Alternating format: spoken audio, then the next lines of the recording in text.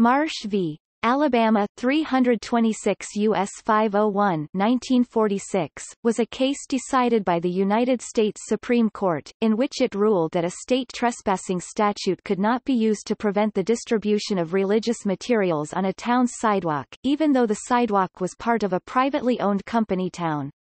The court based its ruling on the provisions of the First Amendment and 14th Amendment.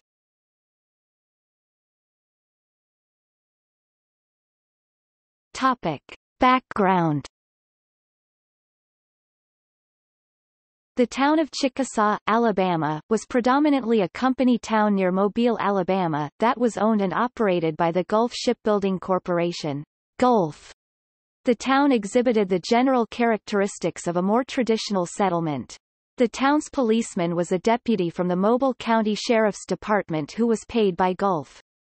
The town was surrounded by a number of adjacent neighborhoods which were not located on Gulf property. The court noted that the residents of these non-Gulf neighborhoods were freely allowed to use the company-owned streets and sidewalks to access the town's businesses and facilities.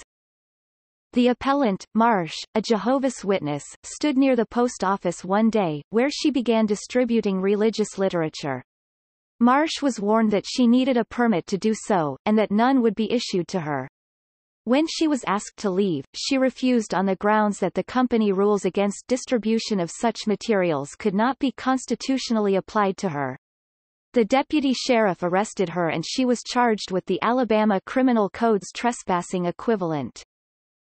During her trial, Marsh contended that the statute could not be constitutionally applied to her, as it would necessarily violate her rights under the First and 14th Amendments. This contention was rejected and Marsh was convicted. The Alabama Court of Appeals affirmed the conviction, holding that the statute as applied was constitutional because the title to the sidewalk was in the corporation's name. It held that the public use of the sidewalk had not been such as to give rise to a presumption under Alabama law of its irrevocable dedication to the public. The Alabama Supreme Court denied certiorari, and Marsh appealed her case directly to the United States Supreme Court.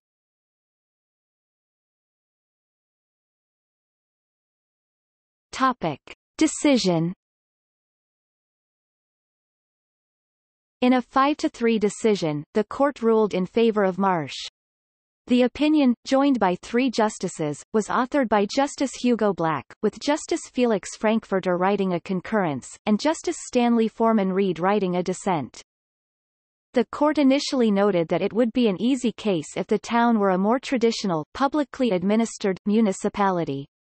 Then, there would be a clear violation of the right to free speech for the government to bar the sidewalk distribution of such material. The question became, therefore, whether or not constitutional freedom of speech protections could be denied simply because a single company held title to the town.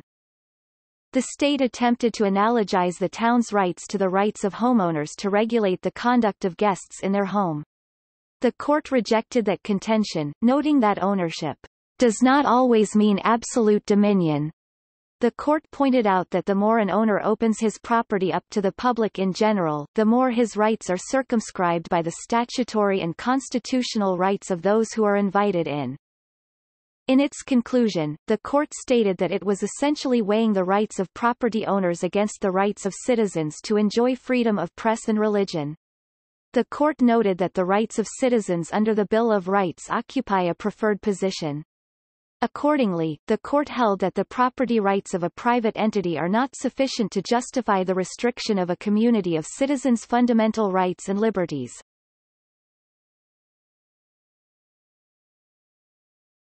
Topic. Frankfurter's concurring opinion. Justice Frankfurter concurred in the court's opinion with one exception. The majority opinion briefly mentioned the Commerce Clause as possibly being analogous to the case's circumstances. In his concurrence, Justice Frankfurter expressed his opinion that it was unnecessary to look to the Commerce Clause for guidance on a First Amendment issue.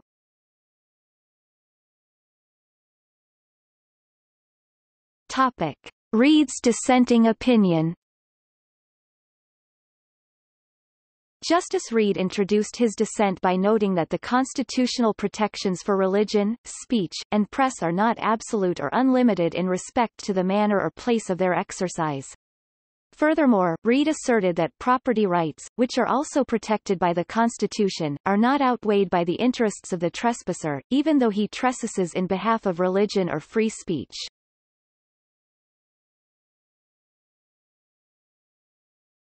Topic. Subsequent history. While the Marsh holding at first appears somewhat narrow and inapplicable to the present day due to the disappearance of company towns from the United States, it was raised in the somewhat high-profile 1996 cyberlaw case, Cyber Promotions v. America Online, 948 F. Sup. 436, 442 ed. Pa. 1996. Cyber Promotions wished to send out mass email advertisements to AOL customers. AOL installed software to block those emails. Cyber Promotions sued on free speech grounds and cited the Marsh case as authority for the proposition that even though AOL's servers were private property, AOL had opened them to the public to a degree sufficient that constitutional free speech protections could be applied. The Federal District Court disagreed, thereby paving the way for spam filters at the Internet Service Provider level. In Lloyd Corp. v. Tanner, the Supreme Court distinguished a private shopping mall from the company town in Marsh and held that the mall had not been sufficiently dedicated to public use for First Amendment free speech rights to apply within it. Recently the case has been highlighted as a potential precedent to treat online communication media like Facebook as a public space to prevent it from censoring free speech.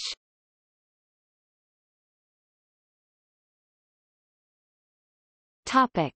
See also: List of United States Supreme Court cases involving the First Amendment. List of United States Supreme Court cases, Volume 326.